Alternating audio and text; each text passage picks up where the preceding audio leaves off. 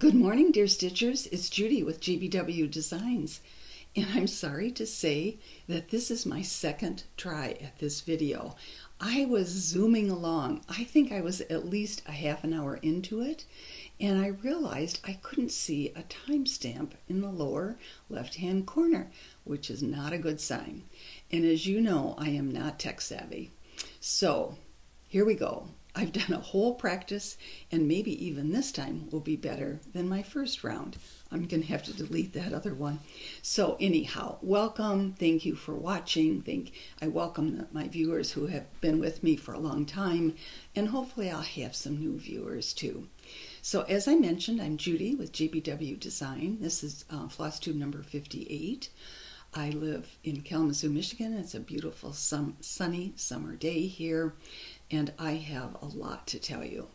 I just got back last Saturday night from StitchCon, and I wanted to kind of give you an overview of what that event is like.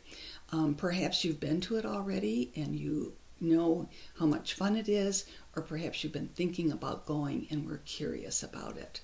So before we start with that topic, and then of course I have lots of models to show you, I want to give you a few life updates. First of all, and this is very exciting, my husband and I have 2 children and 6 grandchildren. And our oldest grandson, Wyatt, and his wife, Kylie, have been in Uganda on a mission trip for 10 months. And thankfully, they just arrived home Thursday night. And I sadly had made my commitment to StitchCon, and so I missed their homecoming that night. But that's why I came back early. I saw them on Sunday several times, and I had tears in my eyes when I saw them. I was just so glad that they were back safe and sound. They're just such a sweet couple. The most exciting news that I've known about for some time but wasn't allowed to tell is that they are expecting a baby. So I am going to be a great-grandmother at Christmas time, and I'm so excited. I love being a Nana, and I'm sure I'll love being a great-grandmother too. The other life update I have for you, which you've all been very good about asking about, is my neighbor Sue, whose husband was in a very serious accident. I think it was almost a month ago. And he is still in an acute care center. He's making progress, but it's very slow. And I just think Sue is, she's such a devoted caregiver. She was a nurse in her previous career, so she knows exactly what's going on. But it's going to be a long, slow recovery. So we're all continuing to send her hugs and prayers for her husband, Tim. So my first topic today is going to be, of course, StitchCon and what it was like. So the event is so much fun. I absolutely loved every minute of it. I hope I can go back next year. You know, you have to get in very quickly to be accepted, but I would love to return. Now that I've been once, I realize how special it is. So it is an event put on by Barbara Hills at Keepsakes in Cincinnati. That's the name of her shop, and her whole staff. I bet she had, oh gosh, at least 10 or 12 people there, and they do a marvelous job. It's very organized. So I'm going to give you just the kind of the details of what the event is like, and some of the projects that they have going on while you're there. So the event actually starts, I'm losing my voice again. Just 1 second. The event actually starts on Thursday morning at 10 o'clock, and it ends on Sunday at 3 o'clock. And I was not able to go for the whole time. I drove in on Thursday morning, and I had to leave Saturday night because I wanted to get back for a couple of family events. Many people come in excuse me, on Wednesday and stay until Monday. Now, you have to understand, there are people there. There are 300 people at this first weekend, and then there's a second weekend that started yesterday. And they are coming from all over the world. It's just amazing. We have people there from Iceland, a couple from Scotland, a gal from England, and almost every state was represented. It was just amazing. They had everybody stand up. So when you arrive on the opening day, Thursday, you're greeted with a beautiful gift. And the gift this year was this beautiful wool bag from StitchCon. And inside of that bag is a passport. And this booklet has all the information about who the Flosstubers are, who are there, and incidentally, not everyone is a Flosstuber. The timing of the events, what is happening each day. They give restaurants. There's a chart in here from Sue Hillis. So it was a great little gift as a welcome gift. So once you arrive, you go in. It's held in, let me backtrack, in the Sharonville Convention Center, which is in Cincinnati and is only about 3 or 4 miles from Barbara's shop. And you go down into a ballroom that is on the lower level of the convention center, and there are round tables set up. And I would say there are probably 6 to 7 people that are sitting at each table. And before I went, it's like being in 7th grade. I decided that I wanted to sit with somebody that I knew. But you know what? There are a lot of people who come here on their own, who know no one, and they have stated over and over again on the website, I came, I didn't know anybody, I sat at a table, and by the end of the weekend, everyone was my best friend. This community, this stitching community, is so kind. And I forgot to say that at the beginning of my introduction here. I just am so grateful for all of you who take the time to watch, who write the most lovely notes to me. It is so gratifying, and I felt that same way at the StitchCon weekend. People are just, in our community, are just kind and happy, and we're all loving the very same thing. So my table mates were Chrissy from Finally a Farm Girl, Stitchy Linda, and these gals are all from Florida.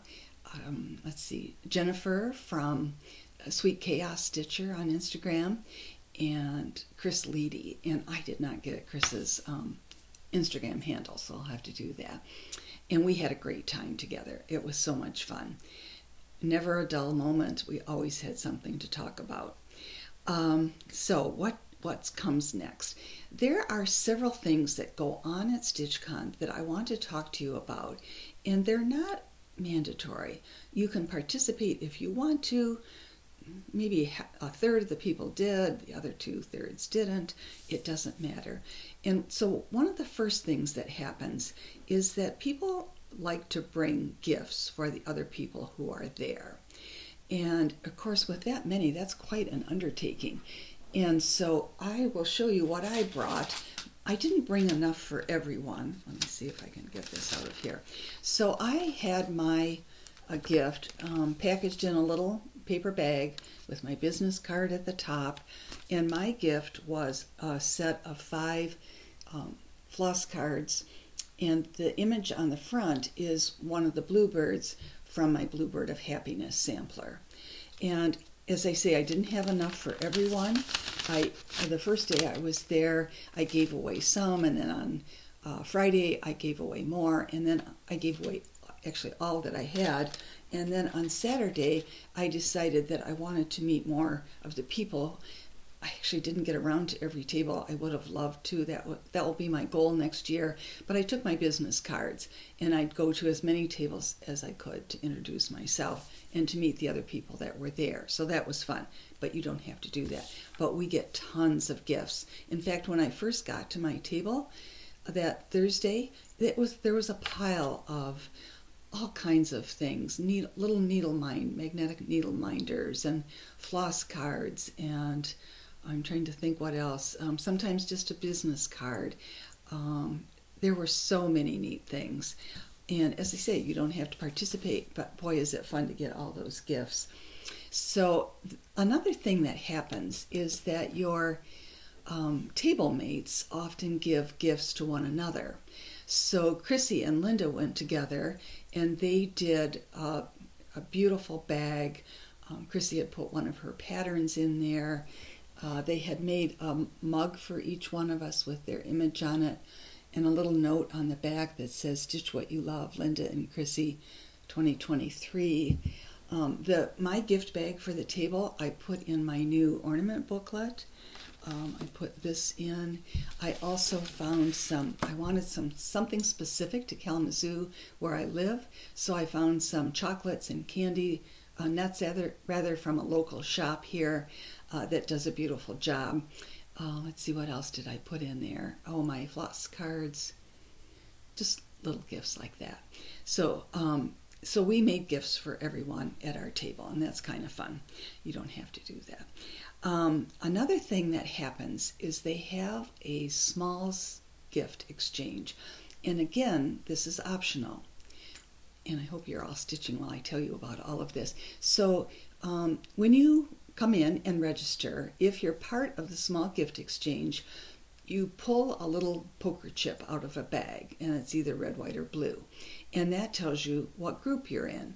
And so you're going to look at your calendar in here to see when that chip color is going to be doing the gift exchange.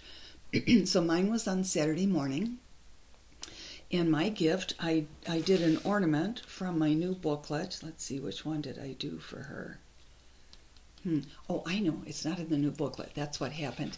I stitched this ornament, and I was going to put it in the new booklet and discovered it had already been published. Oh, dear. So, but I thought, oh, somebody might love this because it was all finished. So I gave her a Christmas ornament, the new book, a needle minder, some scissors that I had, just gifts like that. I forgot to get the name of the person who got my gift. So if you're watching this and you know, please write me a little note so I can thank her again in person. So then when they'll call a set of numbers, there might be 60 people in this group, and they'll say 1 to 20, go to the gift exchange table and get your bag. So you won't believe what I got. It's just gorgeous. It's a little pillow, and it was done by Janine. I love the colors. It's going to fit perfectly here in my office. When I met her, you get to meet all the people who make your gifts, of course. Look at the finishing on this. It's perfect. And she said this is the first time she'd done any finishing. Janine, we need lessons from you. It's just gorgeous. I believe the design, someone I had to ask to see if anybody knew, is from Beth from Heartstring Samplery. So if I'm wrong on that, please correct me. But I just loved the little gift that I received. So that was so much fun. Then I received other gifts from people who just popped into the table. I loved this because I thought it was such a good idea. This is just a little block of wood, and it's covered with scrapbook paper. This is from Kef and, oh, I'm drawing a blank. Oh, that's terrible. It will come to me. It's she and her mom. They're just darling. Oh, they're from Utah. Oh, help me, please. It'll come to me. Anyhow, she made this, and it's kind of decoupaged on the side. Her husband drilled a hole in the top, and it's for a scissor holder. Isn't that sweet? I'm going to keep it on my desk. And then someone else came up, Maddie, who I met at Stitch Away in January, and gave me this precious little pincushion. I just thought of her name. It's Kef and Debbie, and they're from Snug Harbor Crafts. So let me repeat that again. Snug Harbor Crafts. They put on retreats out in Utah. I will write their names below. Oh, I'm so glad it finally came to me. Sorry about that. So Maddie made this darling little pincushion. We learned to make these actually at the retreat in January. And what I love about it, it's going to fit perfectly into that little traveling stitching box that I made. So Maddie, thank you so much. And then this was a gift from Jennifer in her gift bag at our table. And she bought this antique salt cellar and stitched and made it into a darling little pincushion with a little bee pin in it. Isn't that sweet? She made one for everyone at our table. So people are so generous. It's just amazing. So another, let's see, what else? Oh, I know what else happened at StitchCon. So what do you do at StitchCon, right? There is a lot of talking, not much stitching, a lot of moving around. The interesting thing is I was very worried about 300 people in one room. It just sounded overwhelming. And in a funny way, it's not. People, I mean, they get up to wander. A lot of times the tables aren't full. I'm not even sure where everyone is.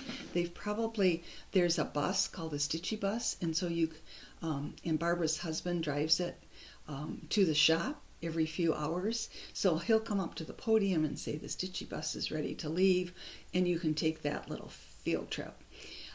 I took a little field trip actually. Rose, who I met in January, came over to our table, and she's from Cincinnati, and she said there's an antique shop near here and about 4 miles away. Does anybody want to go? So Chris, who was at my table, and I decided that would be fun. So we did that Saturday. Did we do that? Or Friday? I've forgotten. Doesn't matter. And I didn't find a lot. Actually, we only got through about half of it. It's huge. But I collect, I'm going to show you real slowly here. I collect antique trays. And they are sitting above all of my windows. They're sitting on my desk right here, has trays up at the top. The windows over here on the side that are like little window seats, they have trays above that window. So I found some wonderful metal, very lovely easels. And I bought a couple of those at that antique show. Let's see, what else do I, oh, I know, I have something else to tell you about. I'm racing here, right, to tell you all about StitchCon because I loved it so much. One of the things that Barbara does at every event that she hosts is that she comes up with a service project. So when I did her Stitch Away in January, her service project was coats for the homeless. And so people either brought coats or they gave money to buy coats. At this event, her service project is called the St. Joseph Home. And it's in Cincinnati, and it's quite a remarkable nonprofit organization. And they serve babies to adults with serious physical and mental disabilities. Some of the people live in the home. Some come only for the day. I think they try to give respite to the caregivers. It is just a remarkable place. And the CEO of St. Joseph Home came and spoke to us about what they do. And so the goal here at the retreat is to raise money for these nonprofit organizations. And they do that. They sell raffle tickets, and they have gifts to give away. So beautiful gifts that they're given away every night. Some people just make a donation. Last year, their service project was a bookmobile in Cincinnati that takes books to children at the schools who are, very low-income areas. They don't receive books. And the group last year, the two StitchCon groups, they follow one weekend after the other, raised $20,000, which is quite remarkable. So we're hoping that we also raise an equal amount this year for the St. Joseph Home. And I think Barbara's going to do something on her website too in regards to that. One of the fun things when I was there is there are quite a few designers who attended. Many of them, some I know, like Chrissy from Finally a Farm Girl, Liz from Liz Matthews was there, Cecilia from Heart and Hand was there, Sue Hillis was there, Teresa with Needle Bling, who dyes fabric and also is a designer, and there were many other designers. So it was kind of fun when I walked around to meet some of the people who were there. One of the fun things that we did, so there are two girls who were at this event. Sarah and Jen, and their Flosstube is called Stitchy Friends. And I had met them in January. They were part of the Bluebird group, and they're doing a stitch along for my Bluebird of Happiness design. So they decided, which was so cute, that anybody who was at this StitchCon, who was working on the project or who had just bought the booklet, it was for sale. They have a little annex that is like a separate room across from our stitching room, and there are, oh my gosh, tons of trunk shows from fabric dyers and designers. It's just marvelous. So people go there to shop. It opens on Friday morning. I think it's open only till noon on Sunday. So my Bluebird of Happiness and my trunk show was at this, I'm sorry for the glare, was at this event, and we decided, or Sarah and Jen did, that we should get everyone who is working on this together for a group picture. So as you know, I'm not very high tech, but this is the picture that we took at the event. And look at all those people who are either starting it, or, incidentally, this is Barbara, the owner of the shop right here. And I'm right there with, oh, I took the model from the trunk show in so we could show it. So all those people are either working on it or intend to work on it. So that was a lot of fun to do that. Let's see, do I have any other quick news about that? I think that's all. I hope I haven't forgotten anything, since this is my second time through with this video. So let's move on to my next topic. And that is antique shopping. So as you know, I told you about the easels I bought. My friend Connie called the other day, and there's an antique shop near here, about 8-10 miles away. She wanted to know if I wanted to go for an hour or so with her daughter, and of course, yes is the answer. And I found some treasures that day. I found this wonderful antique silver-plated mirror, and I loved the border around the edge of it. And of course, I'm always looking for pieces that I can use to mount my round designs, and I have a new round design coming out in August, and I'm not sure if that one will go on this mirror, but I think one of mine will fit perfectly, and it would look so sweet laying on a table or a desk. So that was one of my finds. And then I'm always looking for antique linens, and I found two great pieces there. I don't know if you can see, but in this chair right here, I'm trying to think of the name of the design. I think it's Rose Motif Sampler. I'll get it out next week. Anyhow, I used an antique towel to finish the edges of that sampler. So I found this antique towel with a beautiful little striped red edging. And sometimes I make them into pillows for the porch, sometimes it's for finishing. And then I found this wonderful linen table runner. And I'm not sure what I'm going to do with this yet, but that was a great find too. And then my last antique purchase that I've had this week, or last week, is that I was watching Brenda and Laura from Brenda and the Cereal Starter, and I think Brenda bought several pieces. It's from an estate of Glee Krueger, who was a very well-known collector of antique samplers, author. She wrote many books, and she has passed away, and her daughter is, I think it's a website, actually, I'll look for it and try to link it below, is selling pieces from her mom's collection. And I'm sure a lot had been sold already. There weren't a lot. But I decided there was one small marking sampler in blue that I just loved, that I thought I could afford. And so I bought that sampler, and it was framed. Oh my gosh. It had a folder of all of the research that had been done on this sampler. When Glee bought it, what she paid for it, all the information about the girl who stitched it. It was just a treasure. But in that box with the sampler were also two of Glee's books, which I wasn't expecting. In fact, I opened the box and took out the sampler and went to put it away and thought, this box is still heavy. And oh my gosh, what was in the bottom but two of Glee's books. And this is called New England Samplers to 1840, which I did not have in my, I didn't have either one of these in my collection. This was published in 1978, and it is a great resource. And then the second book that was in that box was A Gallery of American Samplers, also written by Glee. It's a hardcover book, a beautiful resource. I can't wait to look through both of these. So wasn't that a find? I just loved it. So those were my antique finds. I just spotted something else on my table that I wanted to show you in regards to finishing, which we talked about a lot in the last couple videos.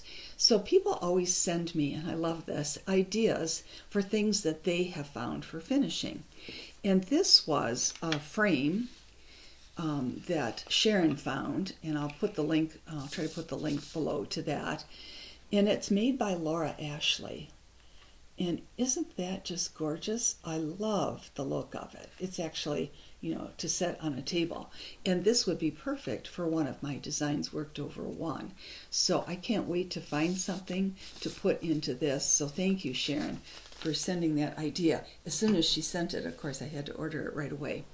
So now the next topic that I want to talk to you about, I think I've covered everything with StitchCon. I hope so. Is I have, as you know, been designing for a long time.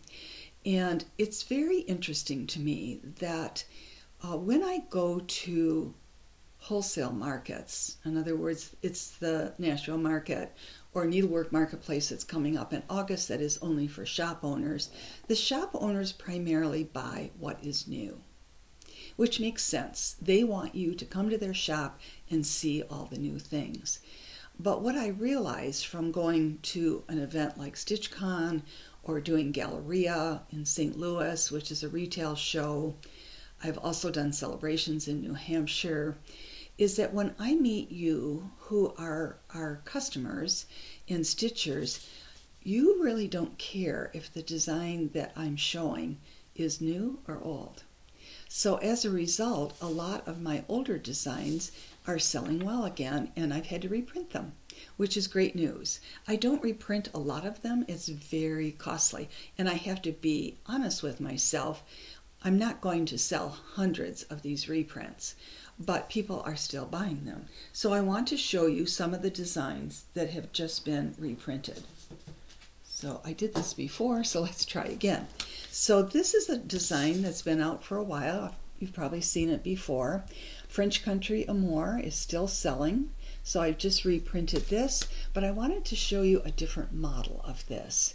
So I stitched this design over one, probably on a 28 count fabric, but I left off the wording at the bottom, and I framed it just in a tiny little, this is probably about a 3.5, 4 inch gold frame that I've had this for quite a while, but it sits on my bookcase and I always love seeing it there. Another design that I've just reprinted, and this came out quite a while ago, is Christmas Pear Tree. You know I love designing my little Christmas trees. Let's see, this is about 10 years old. And this was finished as an easel. This is what the design looks like. Let me see, it was stitched on a polka dot fabric from Fabric Flair, and it has faded quite a bit. I don't think you can see the polka dots on my screen here, but I stitched it in, let's see, oh, you could do any color you wanted, and you often do. This was stitched in Steamed Broccoli, which is a crescent color, or I'm sorry, Classic Color Works color. Crescent Colors was actually the company before Classic Color Works, so that is a reprint. Another reprint that I've just done that is very timely is Summer in the Round, and I've seen some wonderful, wonderful finishes of this design recently. So I finished this. It's missing a piece, so I have to be careful with this here. Finished this in a frame that I found at Hobby Lobby, and it has two pieces of glass that slide in this opening. It's actually quite a neat thing. And so I used scrapbook paper that matched the colors of the model that I stitched. And I put the scrapbook paper between the layers of glass, and then I just glued my model onto the center of this frame. And as I've said, I've seen this finished recently as it's shown here in the booklet as the top of a jar with shells inside. So that is back in stock again. Let's see, what else have I? Oh, I've also reprinted this one, which is Birds and Berries, which still continues to sell quite well. And that, as I say, has been out for a while. This is what the booklet looks like.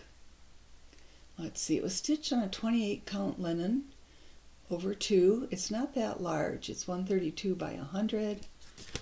Let's see, what fiber did I use? Let's look it up here. I used Ribbon Red from Classic Colorworks, which I'm just using on a design the other day. And this is called Birds and Berries, Antique Alphabet, and all of the alphabet and the border were taken from Antique Samplers. All right, I have another couple to show you. There are a couple that I've reprinted that I don't have the models of. They're out at trunk shows.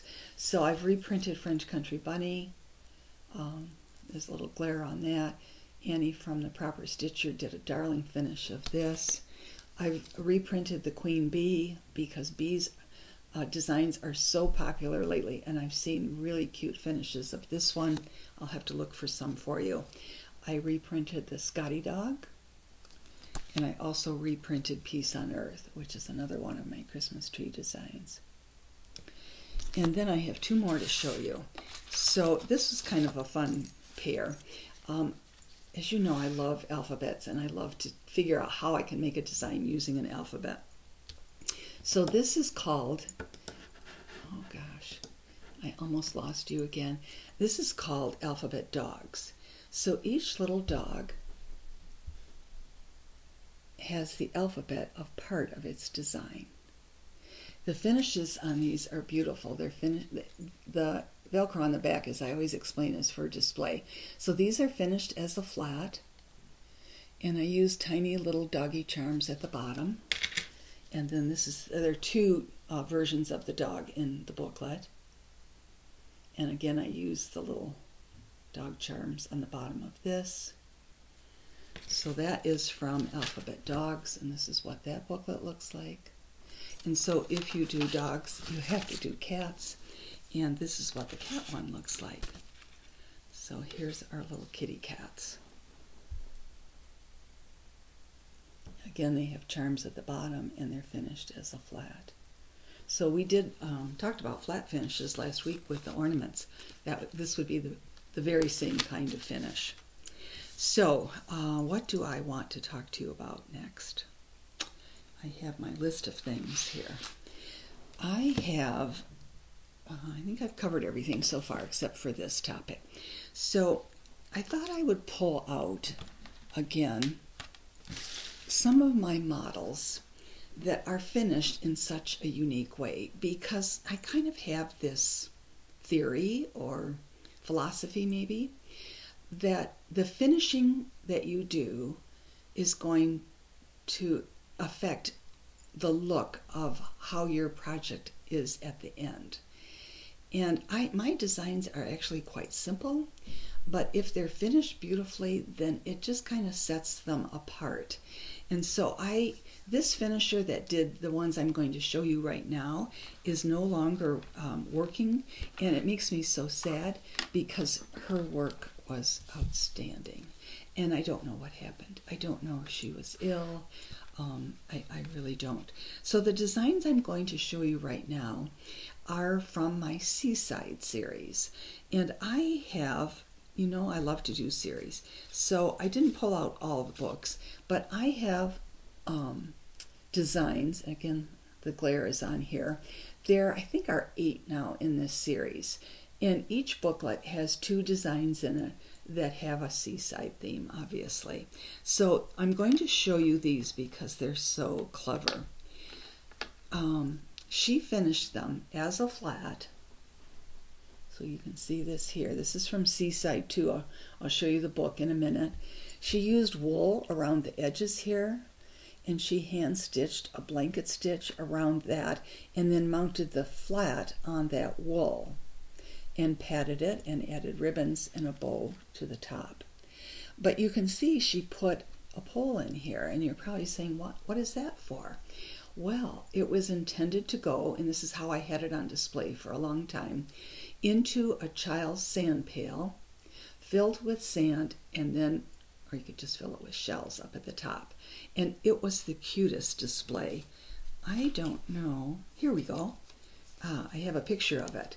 So this is what, there were 4 designs. It's kind of pale. You can see how it was sitting in a pail with all these little designs. She also finished it as a little banner. I forgot to pull that out. It's so cute. Almost like a little sailing banner. So the pelican and the seashell are in book 2. And as I say, the finishing is just exquisite. And then in book 3, we have, let me pull these out. We have the dolphin and the crab. And these designs really are very much like my French country designs. If you study them, you can see that the designs are made up of seaside motifs. So for instance, in the dolphin, he has a little more space for motifs. There's a fish and a seahorse and a bird and a lighthouse and a shark and a sailboat and an anchor and fish. So there's so much fun to design. And again, her finishing is just exquisite. Mounted on the wall, mounted a flat piece on the top, and you would, of course, wouldn't have to do this method, but I thought you might want to see something that's a little different. Actually, when I was at StitchCon, the girl at the table behind me was stitching a couple of these for her daughter, and she just loved them. She said to me, "Do you have a whale?"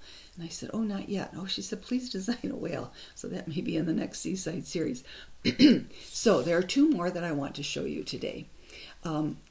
This is, let me get them together so I have them as a pair here. So this is Seaside 4. Oh, I didn't bring up both models. That's too bad. It's okay. So this one is from Seaside 4 and is a lobster.